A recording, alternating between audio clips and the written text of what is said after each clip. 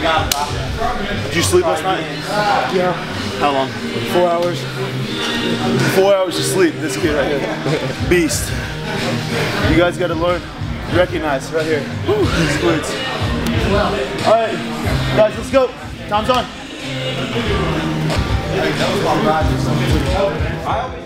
Coming back to you with another rolling commentary. This one's gonna be nogi. So my first partner is gonna be Squids here. I'm gonna tag my my training partner's Instagram and their belt rank in the video. So if you guys wanna go look up who's who and kind of get a feel for the athlete. Starting off with a nice inside heel hook on Squids right here. He left his knee just kind of behind on that first initial pass, and I was able to capitalize. Squid's really good at headquarters, and I would say he probably prefers to play top. So, and honestly, on this training session, I was trying to play more bottom anyways, so it kind of worked out to my favor. Here I go for omoplata, and then straight to almost like a crab ride, berimbolo type of deal. And I'm left with a body lock. I'm trying to climb Squid's back, but he does a decent job of not letting me get to the back, and also trying not to waste too much energy. This is maybe like the second round, and then another inside heel hook right there, like 50-50 type of heel hook there. I've been hitting that a lot from a failed leg drag when the opponent opens their knees up and their heel gets vulnerable. Instead of like fixing my legs first, I've been diving back on the heel. It's actually my training partner Tristan kind of opened my eyes to that, and it's really made a huge impact on my ability to finish heel hooks. That's something that I personally find that I struggle with, is not getting into the legs, but like finishing a heel hook, because everybody's so good at escaping heel hooks anymore. Alright, so now we're just playing a little bit of top. You can see Squid's doing a good job hand fighting, staying in the pocket, something that we preach here a lot, Bristol Jiu Jitsu. So kind of getting a little bit of taste of my own medicine right here. Kiss of the dragon to the back, just kind of take his energy elsewhere instead of on top of me. And I dive pretty eagerly for that Kimura. I know I'm risking my back, but I feel really comfortable defending from the back. I feel like I'm pretty decent at not letting guys get my back, even though you can see like Squids is very close to getting my back. My hips are just a little high, and that's something that I always try to do in this position, is keep my hips above his hips. If he can climb his hips over my hip line, then obviously he's going to be able to get his hooks and be able to control. But I always like kind of see how my hips, like I'm bumping him in the face with my butt, and it's really hard, and it makes my training partner use a lot of energy to try to keep up. And he does a good job. I try to commit with that Kimura a little bit too much, and he does a really good job of just tracking me and kind of keeping me on my heels, but I'm eventually able to escape and hit this, like, honestly a really bad wrestle up from my butt. I wasn't really even taking it that serious, but I went with it, risking my neck, and now I'm just back on top. But this training session, I'm not really playing too much top. I don't think in the rounds you're going to be seeing me play too much top. My mindset is kind of just like open up, have fun, not use too much energy, and like see if I can catch mistakes. You know, that's my main theme in this training session. This might be the only round that I'm actually playing top. I'm usually a top player, but just today it wasn't really my theme. My right knee is kind of busted up, so I chose to play a little bit more guard. So I'm just kind of like waiting for Squids to make a move here. Maybe I thought about the armbar, it wasn't going to be there. The back, it could have been there. I didn't want to force it, but the elbow was out, so I chose to go crucifix. And then this is always like one of my favorite attacks when I get the crucifix, is just try to finish the choke. Nothing too fancy about it. It's always going to be there. The neck will always be like there, maybe a little bit vulnerable, especially when you have both arms trapped. And then just attack. You know, don't have to have a great position, but a crucifix is a good position. When I was a blue belt, my training partner was like, hey, don't worry about the hook so much, get the neck and squeeze it. And that always just like kind of resonated with me. Here, arm drag to takedown, and then a nice little long step to finish out the round. Okay, so now I'm going with our newest addition here at Bristol Jiu Jitsu, Paulo Magalhães. By the way, if you guys are interested in following his YouTube channel, it's called the Jiu Jitsu Box, and he's got somewhere upwards of like 60,000 subscribers. It's just like there's a lot of Jiu Jitsu stuff on his page. So if you guys want to go give him a follow, I think he's not really been putting too much content out lately, but he's gonna start again. Honestly, Paulo is one of the most knowledgeable guys, or athletes I should say, that I've ever met in jiu-jitsu. Besides like you know a select few. Obviously my coach Samuel Braga is amazing and one of the best jiu-jitsu athletes I think to ever walk the face of the planet. But Paulo has such a contrasting style from a lot of the sport players that I've ever learned from. He's very slow, he's very methodical, he's very precise, he wastes literally zero energy on anything he does. And I mean, I think it's like the pure essence of jiu-jitsu. As you can see, like the guy Paulo is not like super strong. I'm actually bigger than he is. Like I'm probably like 20 pounds bigger, but every single movement that he makes matters, right? I mean, his hands are huge, his feet are huge, and he's just so firmly planted on the mat. And every single move he does, he just like wastes zero energy. And that's something that I'm actually like kind of wrapping my head around. As I'm getting older, I want to move a little bit smoother. I want to make my movements count. I don't want to rely on like flexibility and cardio as much. I want to be able to have like good smooth jiu-jitsu, just kind of like Paulo. So I think it's unique, and it's definitely a contrasting style than what I typically have. So yeah, so Paulo is like really just like solid. Anyways, so my mindset when I'm rolling with Paulo, obviously it's still early in the training session, but I don't want to have to rely on pace. I don't have to rely on youth to like beat Paulo. I want to rely on technique and setting my jiu-jitsu up for the next move. And I'm just trying to feel right. Like me and Paulo have been training. We've trained with each other quite a bit, but it's not like we've had years on the mats together. We've literally just had like 2 or 3 months. And although we kind of like know what each other's best games are, like there's still some things that we're still trying to figure out. I know he's very crafty, and I know he loves to set traps. Like probably his IQ is tenfold of mine, but I just like have to rely on my jiu-jitsu. And as you guys can see, I'm leaving a little bit of holes. I'm not being like super offensive, just because I'm simply just trying to have fun and to fill it out. And obviously the camera's on me today, and I didn't want to be like too crazy and offensive to where it could just be like a stalemate or just like knee slicing to my left side the whole time and making it boring for the camera. So I'm kind of opening up and getting a feel for, you know, I want the camera, I want the audience to see my play defense so we can talk about it, and I want the camera to see offense so we can talk about it as well.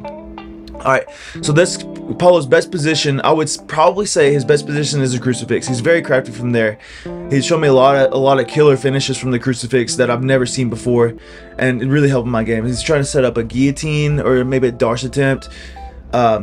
And I just had fight the hands, and then I try to attack with like almost like a Rotullo style darce or anaconda attempt right there, but it was nowhere close.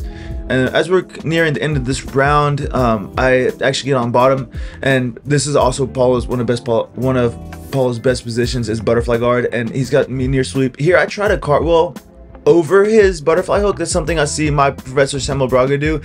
He's 10 times the athlete I am, so he's able to pull away, but I'm always trying to like duplicate that move, and maybe hit it once or twice in my training career. It's a kind of a dynamic movement for me.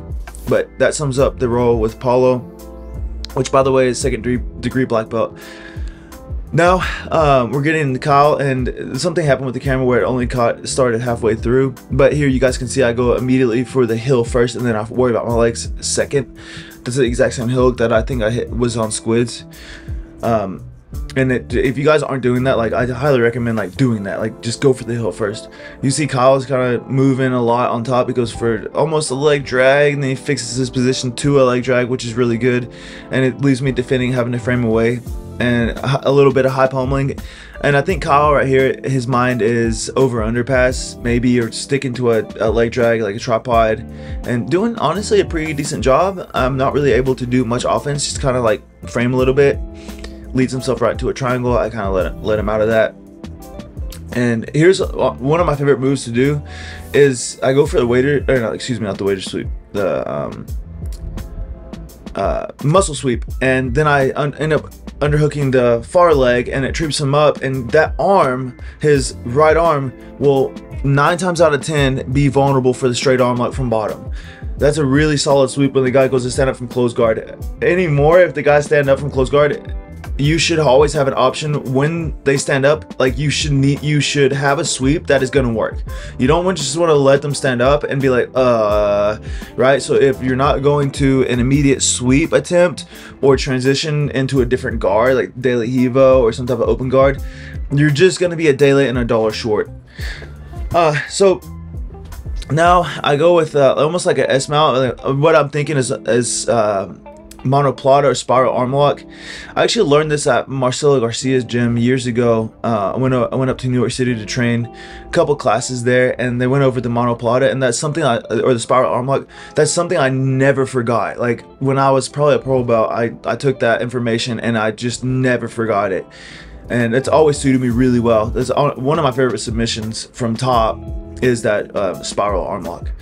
So Kyle's going to body lock, and I'm gonna slap on Williams guard right here. This is a really good way to do omoplatas if you're not super flexible or you have a bad knee or bad knees. And I'm trying to trap his leg from rolling, and he's not able to roll, but he's able to get his arm out. So that leaves me with having to lose the omoplata, but go to a seatbelt and work a back escape recovery. So you guys, I want to give a shout out to my cousin who was in town, and he's not a cameraman in the least bit. I just slapped the camera in his hands like, hey, push record and follow me. So if it's a little shaky, just work with us. He still did an amazing job of following me around. So anyways, I'm able to take, this is what I mean right here, I knew it's coming up. I'm able to take Kyle's back and go to the body lock, but something about Kyle is like, he's very pesky to finish. Like he will fight tooth to nail to knock it finished. But it's good though, because it's actually really laborious, even if you are levels above a guy, but he's hard to finish. It's very taxing to try to finish your opponent. So you can see I even had my left arm deep, and he had a grimacing look on his face, and maybe he thought about tapping, but he didn't. And I think that's like a lot of people as a black belt, they respect the submission a little bit too much, and they don't really fight it like they would somebody who's a pro belt, like what I call the big brother syndrome. And that's one of my biggest pet peeves. Like, just because I have a different color belt, or just because I've been doing it longer, doesn't mean when I slap on a rear naked choke, it's going to be that much better, or it's going to be that much tap worthy than somebody your own level. So if you're listening to this video and you notice that maybe you're kind of giving your instructor some stuff, you're actually not doing yourself justice, and you're not benefiting your instructor or me at all by giving me easy stuff that I couldn't catch on somebody at my own level. Because I guarantee if I roll with another black belt who's my age and my weight, they're not going to give me anything easy, and I don't want to have false confidence that I'm going to have anything easy whenever I train. Okay, so we're moving on to Tristan at Tristan Stormpack. He loves attention, so go follow him on Instagram if you guys want. Tristan has got phenomenal footwork from the top. He's very young and hungry pro belt. He actually just came to Bristol almost a year ago, I'd say, and as a community, we've just really fallen in love with the guy. He's always positive, always happy, a smile on his face, and he's one of the biggest jiu-jitsu geeks I've ever met in my whole entire life. Sometimes I have to tell Tristan to shut up and don't talk about jiu-jitsu anymore. But here I go for the knee bar trap, like made famous by Gabriel Arges and Herber Santos, where you trap their leg. So I could go for the knee bar here, but the problem is that there's still a free leg, so I decide to choose my battle and trap the leg and then finish the knee bar, so it's really hard to turn out of it. If you guys want to watch that done like real time, Gabriel Arges or Herber Santos. Here I do a dummy sweep to the cameraman because he said something smart, so he's a little bit off balance. Tristan does like a really good job of when we lock hands like that. He always like spins his arms, and it gets me. You guys saw my whole body like rotated with that energy. that's worth noting that he does things like this. And he is a big inspiration with his passing is JT, and mine as well, JT Torres. Like, big inspiration honestly for my whole jiu-jitsu is JT Torres, but right now I'm playing a little bit more of a lax style today. So deep de la, or excuse me, underhook de la Hiva, and Tristan's not really a guy that I want to choose to play leg locks with. So I kind of just like catch and release. I'm usually using leg locks, to be honest, from bottom. I use leg lock entries to sweep my opponent and get on top and pass guard. But like I said today, I'm not really even focused on playing top. And here Tristan does a good job of passing, but I just kind of frame away and sit up. If I block the far shoulder and keep my elbow in, it's really hard for the guy to finish, no matter how big and strong. There's a false reap attempt into 50-50 heel hook. He does a good job of turning. I'm not really able to stick with it. But instead I see an attempt to maybe come up to a leg drag, but I have to keep my legs inside, so I'm almost playing like it's just like a leg drag with my legs X'd. Body lock possibly, but I know in my mind I'm like, okay, how am I gonna come up from here? It's gonna be a little bit tough to keep my body lock and come up from here. So instead I decided to go back and entangle the legs again. I just recently seen Gordon Ryan do this in a match. So, I mean, I do this all the time, and I thought it was kind of like a dumb way to enter the legs, but then I watched Gordon do it, and you know, if Gordon does it, then I can do it as well. And we're trying to play a little bit of outside heel hook battle into single leg X. Like I said, Tristan's really tough to finish heel hooks on. And he does a good job of always trying to go for crab ride, open the back, and get some exposure going on here. But I mean, I'm seasoned at this game. This is a game I've been playing since I was pro belt, like almost 8-9 years ago. So I've been doing the berimbolo for like almost a decade.